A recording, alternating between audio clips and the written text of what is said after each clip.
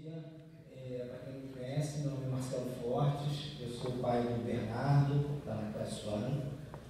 Eu também sou um voluntário do PTA, tenho ajudado o PTA já há quase 2 anos, com iniciativas como essa que vocês vão ver hoje aqui. Tá?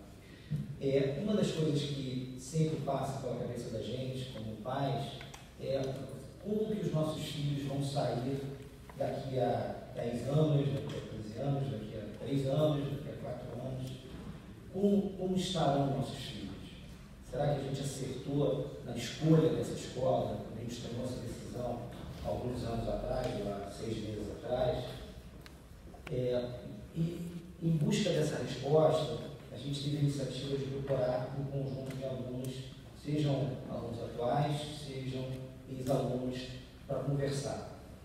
E na conversa com esses alunos, a gente percebeu que, mais do que o desempenho acadêmico, o processo de formação, que é chamado de soft skills, né, as habilidades e competências que são requeridas, não só hoje, mas vão ser requeridas cada vez mais nos próximos anos, são coisas fundamentais e que a escola está, de fato, trabalhando para que os nossos filhos tenham essa formação mais ampla e não apenas acadêmica. Então, no dia de hoje, a gente vai ter a oportunidade de conversar com o Pedro Carvalho. O Pedro é um aluno que se formou no ano passado, está indo para Stanford daqui a 1 ou 2 dias, 3 dias. E também com a Helena Franco. A Helena, ela está se graduando na escola no final do ano, está no processo de application, tem sonhos altos pela frente também. E vocês vão perceber que os dois, na minha visão, eles representam bem aquilo que a escola é capaz de produzir. Vai produzir para os nossos filhos? Não sei.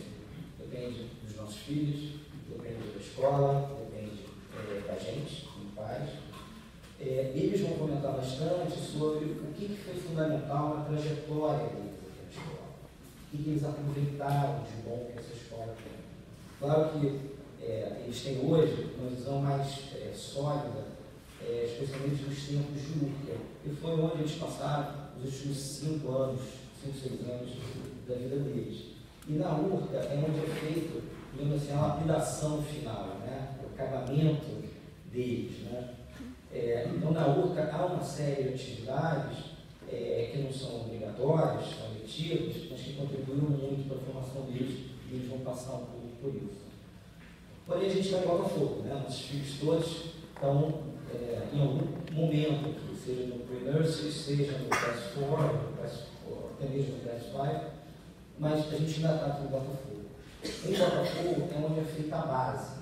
Aqui são construídos os pilares de um ser humano que depois é mais, vamos dizer, lapidado na URCA. Então, a gente vai ter também aqui a oportunidade de estar escutando o Mr Andy Malcom, ele é o Head do Local Primary, que vai do Class 1 até o Class 4, e também da Ana Augusto, que coordena o Infant 1 e o Infant 2. A gente vai ter, vamos dizer, 2 representantes da escola que cobrem, vamos dizer, 6 anos do período escolar que nossos filhos passam aqui em Botafogo. Eles vão poder comentar um pouco sobre como é que essa base é construída e que tipos de iniciativas nós, como pais, podemos ter, seja através das ações individuais que eles têm nas nossas casas, nas nossas famílias, seja, inclusive, na interação com a escola, como, por exemplo, através do PTA. Eles também vão falar de iniciativas que a gente está apoiando PTA e escola em conjunto em benefício dos nossos filhos.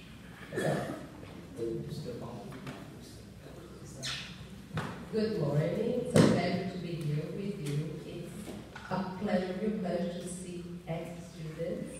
So for me as a teacher, because I was a teacher when they were in school, infants, so it's a real pleasure to see that what we're doing down here is, really helping you to become better people, better citizens. So it's a pleasure.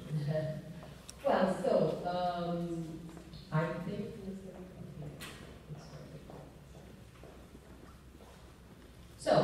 the British Rio de Janeiro, we are carrying community striving for excellence where every individual matters. How do we make this possible for our students so that they will, when they are teenagers, they are like this.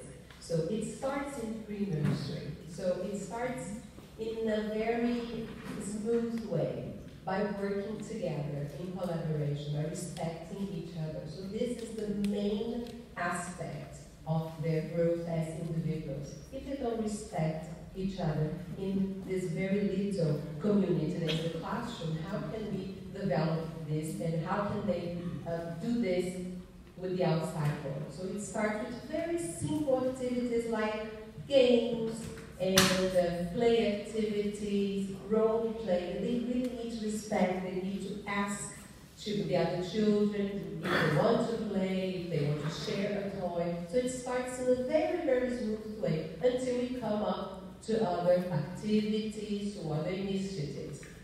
And we have strong beliefs in school, and we really believe that every individual matters. We are a caring community.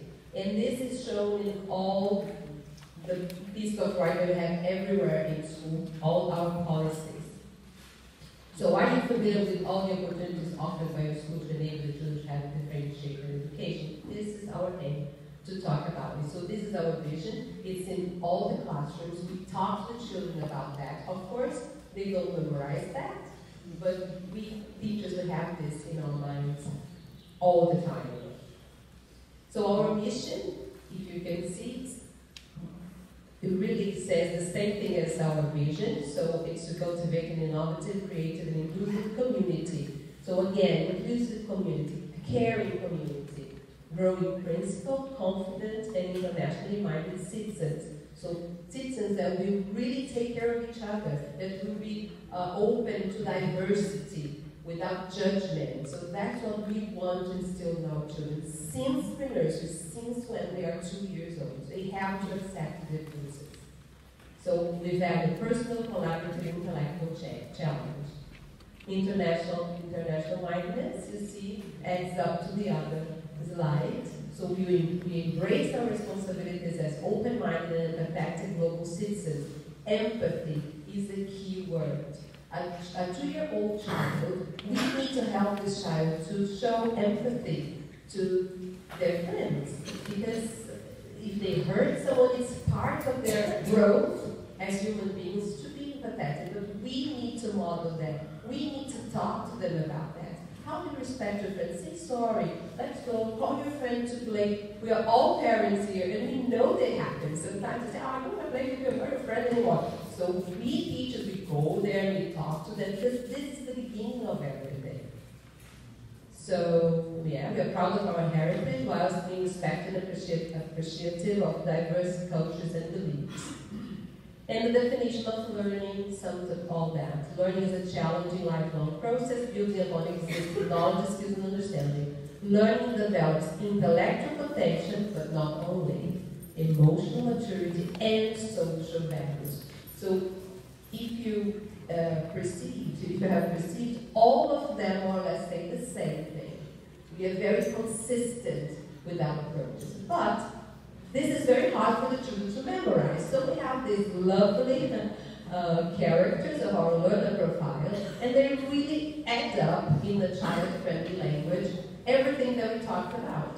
So if we see it, there's caring, inquires, resilient, they have to keep trying, they are thinkers, they need to think about their choices, they are leaders in a positive way. Of course, we have children who will go into another direction, leading in a different way, then it's our job to bring this child back to us, and this child will lead in a positive way. So they are knowledgeable, they are creative, they are principled. So we talk a lot about our core values to the children: compassion, integrity, and determination. I have lots of conversations with kids when they bachelors, and those are the words I use with them. Have you been compassionate to your friend? Does it show integrity? But why? And then we talk to them. It's about talking and this partnership that we have with you. So every time we feel that a child needs more help, we then talk to you. It's a partnership, right? So this is very important. You're going to see this in all the classes, in IPC books. We talk about these values and we these values. This is the most important thing. So as I said, it starts in the classroom with helping, sharing, talking to each other, accepting differences. And then we started with small projects where the children donate their time, their ideas to a major cause. So for example, in Infant 1, we have the Our World IPC unit, where they learn about famous artists. And then they are invited to make a collaborative piece of art that they really need to plan for and see who's going to paint which part to donate. Well, the parents then buy the paintings, we have an auction, they donate money, and we donate this to the Instituto Felipe. Before that, of course, we talk about the work that the Institute has been developing throughout these years, and we tell them all about it, and then they together donate themselves, their time, their expertise, their art skills to produce that, and they are so happy when they see the end product. So it's something that they are donating their time. And this, because we have other initiatives, school initiative that Mr. Andy is going to talk about, but it's very important that we bring them fully into the projects, that they really see that they are making more efforts, not only about buying things and donating a piece of clothes. Is this important? Yes, it is. But donating your time, your expertise, this is changing the mindset, isn't it? Because it's about you, not about what you can buy. Right? So this is Infant 1. In Infant 2, we have this project for Selfie. They learn about healthy eating, and then they plan a healthy snack to deliver to children in Selfie. So before we make the sandwiches, we talk to them about these children and about themselves, about the choices that they have as human beings of being in good school, good food, healthy eating. And there are some other children that don't have as much as they do. And so what can we do to make their days better, at least for 1 week? So let's make a healthy snack for them. So they make the list, they go to the supermarket, they buy what they decided to buy. They make the sandwiches, they make the packs to put the sandwiches inside. And then we have the picture of one of the days, the children eating the healthy snack. So for them, it's again another feeling of achievement, that they really did something. Like we say in Portuguese, eles botaram a mão na massa. That's it, it's a different feeling. So it's very important we really include them in that, in making, in really participating. It's more or less what they do in CAS, in UFCA. You really go to the place. We don't take the children there to deliver the sandwiches because they are there in the afternoon. They go to school in the morning, then in the afternoon, the parents are working, so they stay there. So that's why we don't take the children there. And in class 1, they have this beach cleanup project that the children go to the beach and they clean up the beach. So again, it's about them going there, donating their time, their strength, everything they can to make the world a better place. And of course, during the learning, the teachers talk a lot about the importance of the oceans, pollution, and everything. So these projects are starting now. It started some years ago, and it's about the children really stepping into a project, really putting their major effort in it. So now I'm going to pass on to Mr. Andy. Good morning, everyone. Just been given a 5 minutes warning, so I'm going to rush a little bit. So forgive me. But so Anne's been talking about these projects, which are encouraging children to look outwards, to think of others, to develop empathy. She's talking about the year group projects, but of course you're familiar with the whole school projects that we do. We've been running these for a number of years, and they're very successful. Share the Warmth in June. Share the Warmth in June, where we're donating warm clothes. The book sale, where we're donating money, we're buying books. That goes towards Selfie, and Selfie, as you know, are working directly with the 50 poorest families in Guatemala. So that's our local community. The shoebox appeal at the end of the year, where we donate hygienic items or stationery items.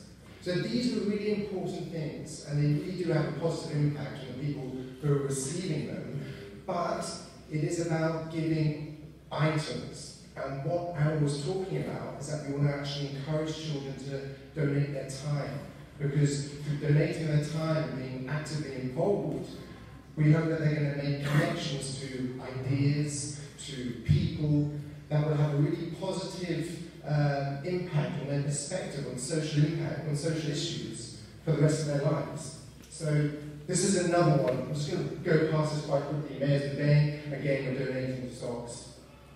I'll just touch on this briefly. This is an example of something children did actively. They actively got involved. Last year, World Earth Day, the big aim was to end plastic pollution. So Student Council got behind the idea. They promoted banning plastic cups in school.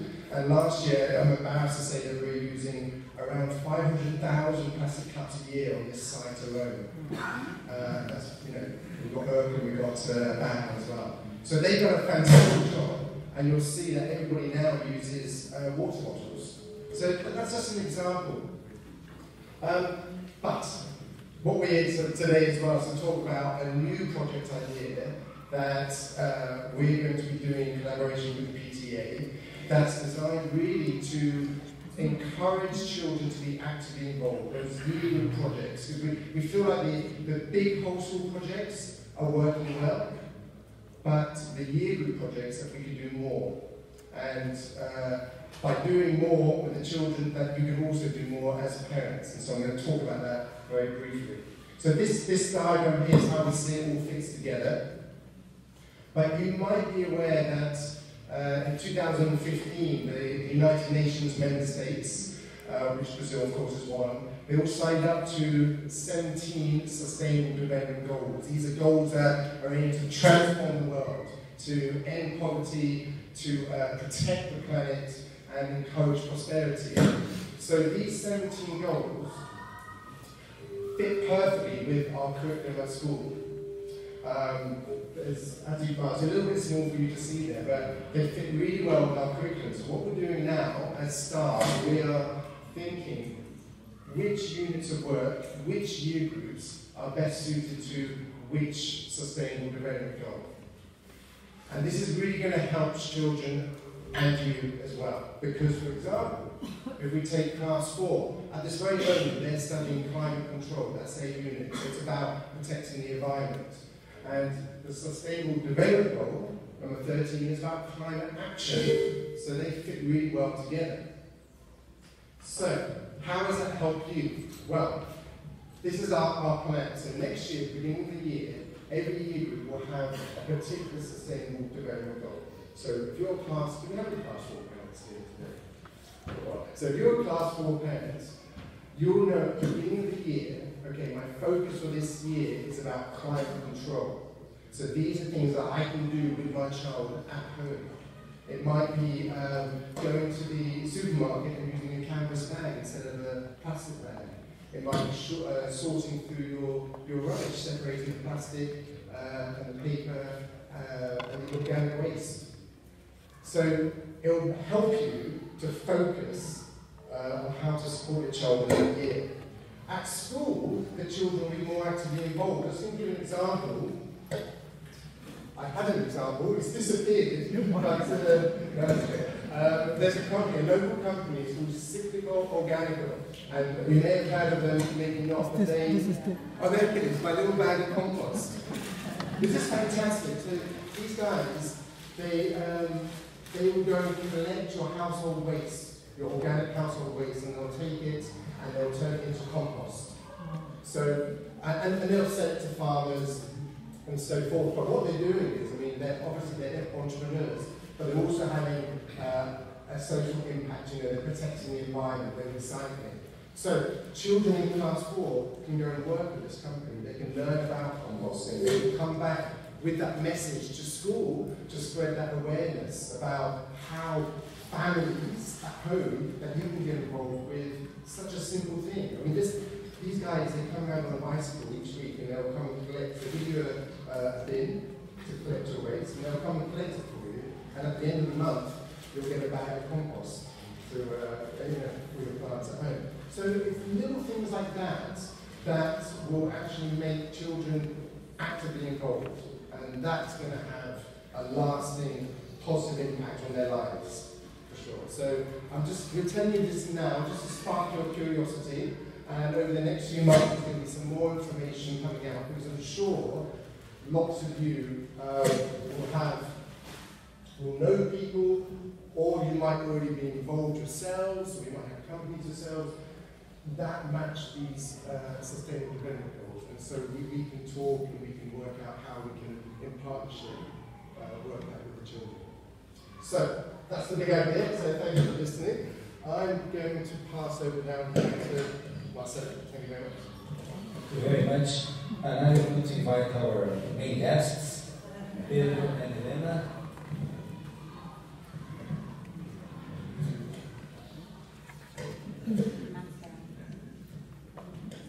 Bom, acho que a gente vai falar em português, já que a maioria daqui fala português. A gente está aqui mais para compartilhar com vocês as oportunidades que a escola ofereceu para a gente, como que a gente fez uso delas e um pouco também refletir como que elas nos ajudaram a chegar onde a gente chegou hoje e nos formar como alunos, como cidadãos. Então, eu acho que a gente pode começar explicando um pouco do que a gente fez e depois abrir essa pergunta e conversar um pouco mais sobre o detalhe. Uma das atividades que eu mais fiz na escola, desde que eu era do classe 6, então no começo da luta, era MON, Model United Nations. Não sei se alguém aqui, talvez o pai do Classify conheça, que conhece o Classify. É uma atividade de simulação de um debate da ONU, basicamente. Você representa um país, tem que defender a ideia daquele país, um debate que acontece na escola, e tem várias conferências no Brasil todo. A gente viajou também numa conferência em Harvard. É uma coisa super legal. E assim, eu até hoje em dia sou um pouco tímido, mas quando eu comecei, eu não falava uma palavra, eu ia para essa conferência sem querer falar, e foi realmente uma atividade que ajudou a me desenvolver como uma pessoa, a expor minhas ideias, a saber argumentar, a defender uma ideia de repente de um país que, por exemplo, você pode ser a Coreia do Norte nessa conferência e você vai ter que defender uma ideia que você não necessariamente concorda. Acho que o programa de MON da escola, ele é bem popular, vários alunos participam e realmente ele te forma como, assim, te ajuda a pensar, e se eu estivesse nos pés dessa outra pessoa, você fill another person's shoes, que a gente fala, pensar de uma outra perspectiva, colocar argumentos, você participar ativamente de um debate e também, é claro, pesquisar e conhecer assuntos do mundo todo para serem discutidos, assuntos internacionais entre países. Isso é uma atividade que eu me envolvi muito e, enfim, você começa participando do debate e depois você consegue ir evoluindo, participar como organizador das conferências. E aí você começa a desenvolver também começa a entrar em cargos de liderança. Então, você começa a desenvolver várias habilidades que a gente chama de soft skills, de começar a organizar pessoas, planejar esses eventos. Além de organizar esses eventos, eu fundei o clube de MON da escola, então, junto com outros alunos, a gente percebeu que para essas conferências vários alunos estavam indo, mas não estavam participando também, aproveitando tanto da conferência. Então a gente criou um clube para treinar os alunos e ajudar eles a serem melhor preparados para essas conferências. E basicamente o que a gente viu, o que eu acho que eu posso tirar dessa experiência é que na escola a gente tem muito solo fértil para criar as nossas próprias iniciativas. Então, a gente teve essa ideia de, poxa, vamos melhorar o programa de MON na escola, a gente foi falar com o diretor e ele apoiou a gente conseguiu realmente criar um clube que até hoje eu estou formado e a gente conseguiu passar adiante para outros alunos, eles ainda estão tocando, estão melhorando o programa, com mais alunos a participarem dessas conferências.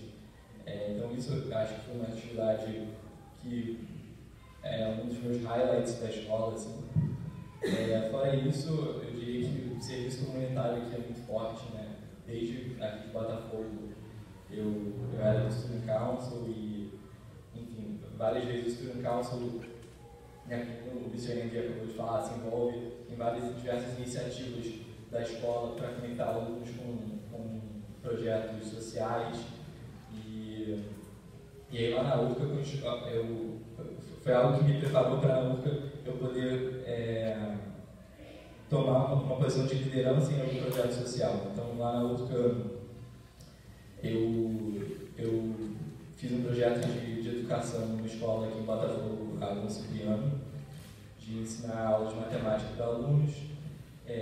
Tínhamos outros amigos que estavam dando aula de inglês em uma outra escola.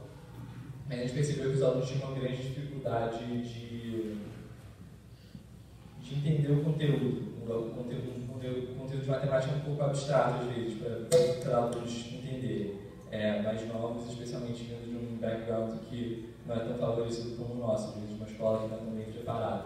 E a mesma coisa, né, os meus amigos dando aula de inglês, eles falam: por que a gente está dando aula de inglês se eles têm dificuldade, às vezes, de entender português, de interpretar textos em português? E aí a gente se juntou e a gente criou um projeto,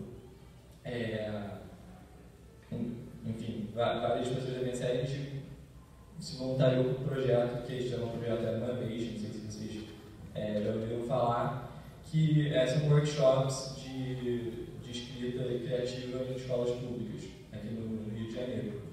Então, assim, novamente, a escola super apoiou, continua apoiando esse projeto, e é muito legal ver como que a gente consegue, na escola, ter o apoio e o suporte para desenvolver ideias nossas e realmente começar a ter um impacto desde cedo, seja social, seja dentro da comunidade da escola. Isso eu acho muito legal. Fora isso, quando eu era da classe 7, eu não sei se vocês conhecem a história do Felipe, que é inclusive a história que eu estudo todos com o Felipe. Ele era da minha série, o Filipinho, ele era um dos meus melhores amigos, e ele tinha um tumor e ele faleceu quando a gente era da classe 7. E foi um evento assim, que marcou muito a nossa série, que uniu muito todo mundo, porque a mãe dele sempre foi envolvida em doações e atividades relacionadas ao INCA e a câncer de menores, e realmente uniu todo mundo em prol desse projeto. Quando ela institucionalizou o que ela fazia na ONG Todos com Felipe, a gente se juntou, todo mundo, e ajudou no primeiro projeto da ONG, que foi construir uma brinquedoteca na Ilha do Governador, no hospital municipal lá. E eu acho que aí foi o grande momento em que eu deixei de ser um aluno, digamos assim, passivo nas atividades sociais que a escola oferece, ou seja, a escola, muitas vezes, aqui em Botafogo especificamente, oferece atividades que você sign up e você vai fazer. E claro, aqui em Botafogo eu acho que é o jeito certo de se fazer, porque são alunos menores e ainda não tem como tomar tanta iniciativa. Mas através dessa experiência, eu pude realmente botar a mão na massa e organizar a coleta de doações e enfim, fazer atividades lá na escola para ajudar uma causa que é uma causa pessoal minha, a qual eu era muito conectado. E dali para frente acho que foi onde eu comecei realmente a tomar mais iniciativa em atividades sociais e em outros projetos que eu fiz ao longo da minha carreira na escola. Foi um momento muito importante para mim, de transição. E eu acho que a escola na URCA oferece muitos desses momentos para você passar a tomar mais liderança. Eu acho que a Helena também vai falar um pouco disso. Ao contrário do Pedro, eu não me formei ainda, eu ainda estou na classe 11, só para deixar isso claro, então ainda não tenho retorno para saber se o que eu fiz na escola vai dar certo. Mas, minha primeira exposição às atividades da escola foi na classe 5 e para mim parecia como se um novo mundo estivesse aberto na minha frente. Eu fui naturalmente atraída pelos Falcons. Eu sempre fui uma pessoa que gostava, sempre gostei muito de esportes. A aula de educação física para mim sempre foi o melhor momento da semana e eu fui direto nos Falcons assim que eu pude. Comecei a participar dos times de vôlei, depois até basquete e futebol também. E eu sinto que o Falcons às vezes é uma atividade da escola que é muito, às vezes, discriminada pelos pais por acharem que não é uma atividade muito intelectual, mas a minha experiência nos Falcons me mostra que, na verdade, foi o que me ajudou a desenvolver muita liderança, que eu sempre fui uma pessoa muito quieta, muito tímida, e através dos Falcons eu acabei criando um espírito de time que antes eu não tinha. Eu continuo nos Falcons até hoje, eu sou capitã do time de vôlei desde a classe 8, e continuo na mesma posição, e para mim foi realmente uma experiência muito importante no meu desenvolvimento na escola. Foi uma coisa que me guiou a seguir vários projetos comunitários voltados ao esporte, e eu sinto que, às vezes, temos a impressão de que queremos que nossos filhos participem de coisas que talvez sejam mais intelectuais ou voltadas a serviço comunitário, mas eu acho que são essas pequenas oportunidades que a escola oferece que realmente nos ajudam a nos formar como indivíduos mesmo, e não só uma pessoa voltada ao lado acadêmico. Eu também, como Pedro, tive muita experiência no MUN. Eu também comecei na classe 5 e, na verdade, é uma história engraçada porque quando eu soube que existia essa conferência, eu não quis participar. Na verdade, foi a minha mãe, que tinha até muito contato com a mãe do Pedro e a mãe de outros alunos de séries acima, que me incentivou e falou: filha, por que você não participa? Vai que você não gosta. E as minhas amigas também, que estavam todas animadas para usar as roupas de adulto pela primeira vez. E tem uma certa noção de responsabilidade que vem com participar do MUN. Mas até quando eu participei pela primeira vez, eu era muito tímida. E não foi algo que eu gostei muito. Mas ao ficar mais velha e também começar a me envolver mais com outras atividades da escola, eu senti que valia a pena retomar essa atividade. E acabei voltando só na classe 7, depois de ter participado na classe 5. E assim como o Pedro, fui para várias conferências. A gente foi para uma em Harvard, acho que em 2016 ou 2017. Também tem Brown, que é uma conferência que tem todo ano na Bahia, da qual a escola participa, que acho que é a maior conferência do Brasil no momento. E assim como o Pedro falou, existem várias oportunidades para alunos assumirem posições de liderança no MUN. Então, quando um aluno realmente gosta dessa atividade, é sempre comum ver esses alunos progredirem cada vez mais para tomar posições de liderança em diversas conferências. E também, nos meus primeiros anos da URCA, apareceu uma nova atividade para mim, que para mim foi muito atraente, porque eu sempre gostei muito da natureza e gostava muito de fazer coisas diferentes.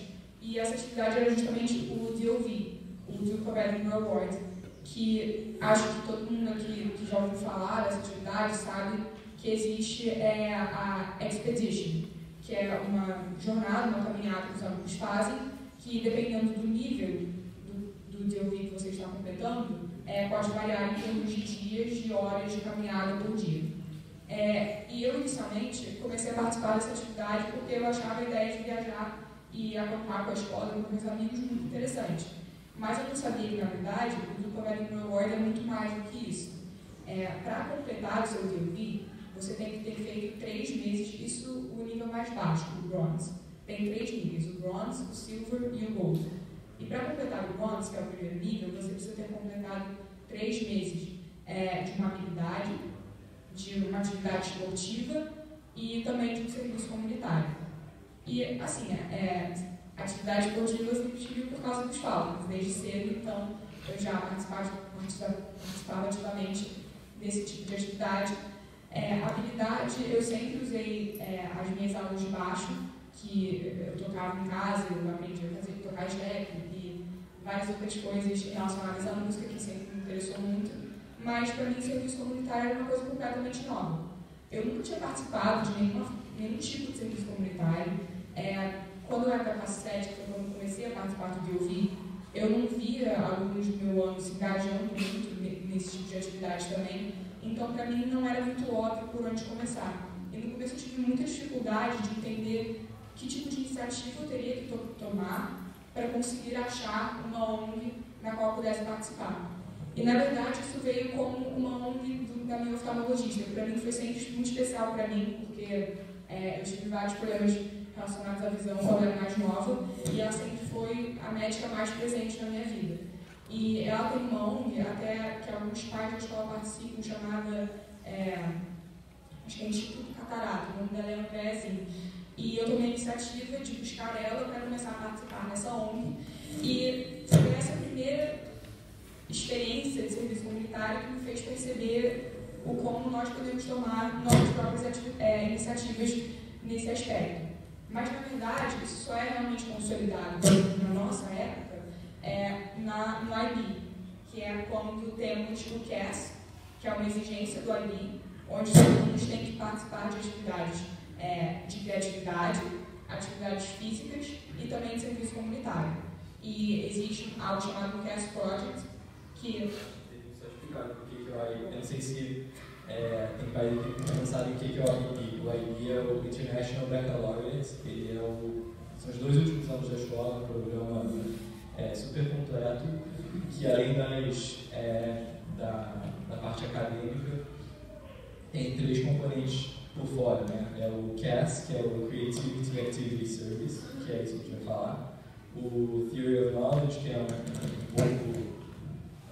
É difícil de explicar, né? É meio que um curso de epistemologia, assim, para você consolidar o que você aprendeu, como você aprende as coisas. E o Extended Essay, que é um projeto como se fosse uma monografia que você escreve sobre algum assunto que você se interessa. E no CAS é como se fosse a formalização do que a gente já faz na escola desde mais cedo. Mas passa a ser uma exigência para você passar no IB. Então você tem que fazer atividades criativas, então pode ser desde cozinhar até tocar um instrumento. Activity, que é esporte, qualquer coisa relacionada à atividade física. E service, que seria o serviço comunitário. E aí o que é inventado no CAS Project é que, além de você fazer atividades pontuais em cada uma das áreas, você tem que fazer um projeto mais longo, que tem que englobar mais de uma área. Não.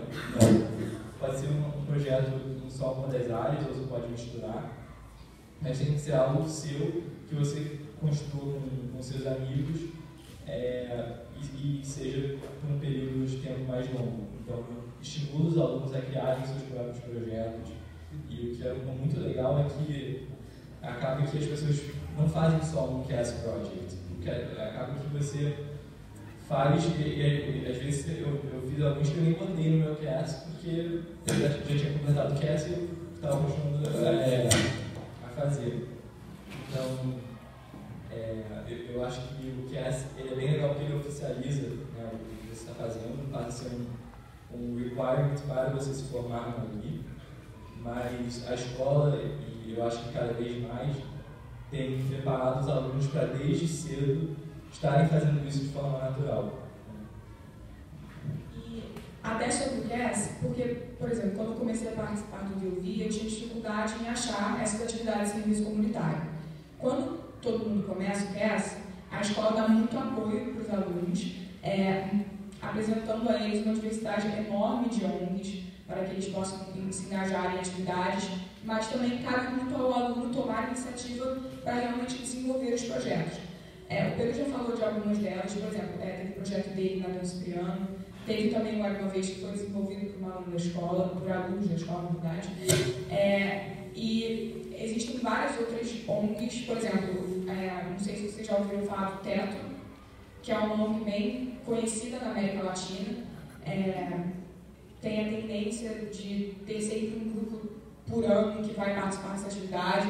Eu participei ano passado. Além do Teto, também existe a ONG Solidária, que é uma ONG que sempre teve uma conexão muito grande com a escola. Eles têm uma sede no Rio, também chamada ONG Esportiva, que dá aulas de futebol para crianças da comunidade de São Cristóvão. e eu participei muito dessa também. E, na verdade, foi participando dessas diversas atividades que eu acabei desenvolvendo em mim um tipo de pensamento que me ajudou a criar meu próprio projeto. Em uma experiência não desportiva de São Cristóvão, eu comecei a perceber como que as meninas de lá, eu dava aula de escola para grupo de meninas, como elas estavam sendo expostas ao mundo da sexualidade muito cedo e sem nenhum tipo de apoio ou orientação de como explorar isso de forma segura e saudável.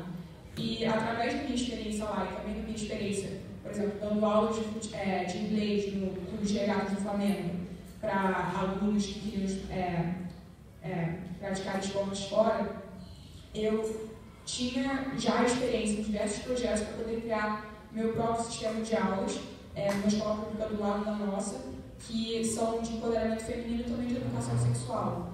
Então, por exemplo, eu tive todo o apoio da escola para desenvolver esse projeto. A minha professora de matemática, que é a coordenadora do CAS, ela me ajudou muito a desenvolver o projeto, a me comunicar com as pessoas certas.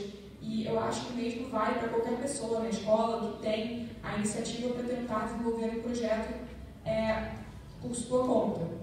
Então, eu acho que é muito importante sempre ter em mente que a escola está lá para apoiar os alunos.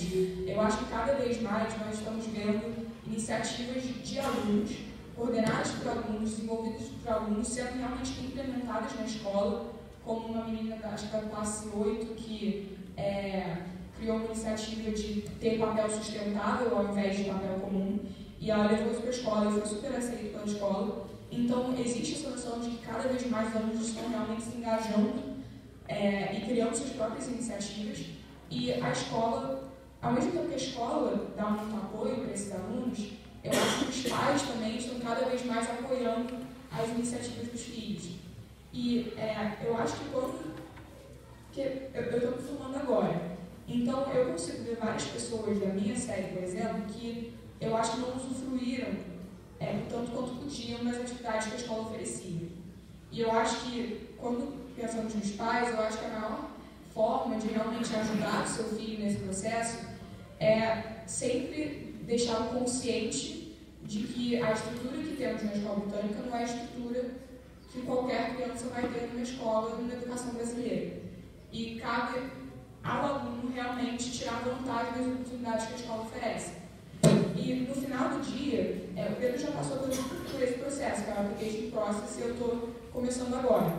No final do dia, eu acho que os pais às vezes têm a noção de que, quer dizer, os pais e os alunos também, de que é apenas esticar caixinhas e ter uma lista de atividades que você fez. E no começo, eu era assim também, eu participei de várias coisas, sempre uma pessoa que gostava de experimentar de tudo que a escola tinha a oferecer. Mas à medida que nós vamos amadurecendo, eu acho que nós vamos percebendo o que realmente importa para cada um de nós. E no fundo, nesse application process, não é uma lista de atividades, mas sim ter histórias para contar. E eu acho que realmente saber se desenvolver como indivíduo para se apresentar para essas faculdades também. Então, acho que é muito importante os filhos terem noção das oportunidades que eles têm, terem essa ideia de realmente sempre tentar tirar proveito do que lhes é oferecido e sempre tentar seguir o que eles querem também, o que realmente é importante para cada um deles. Eu acho que, complementando isso, assim, a escola, muitas vezes a escola você vai ter oportunidades completadas e você pode ter um papel passivo ali. Você vai se inscrever na atividade do teto, por exemplo, que é uma coisa que a escola oferece todo ano. Mas você também tem a opção de ir lá e criar o seu próprio projeto e tomar iniciativa. E a escola também tem estrutura para isso, estimula isso muito.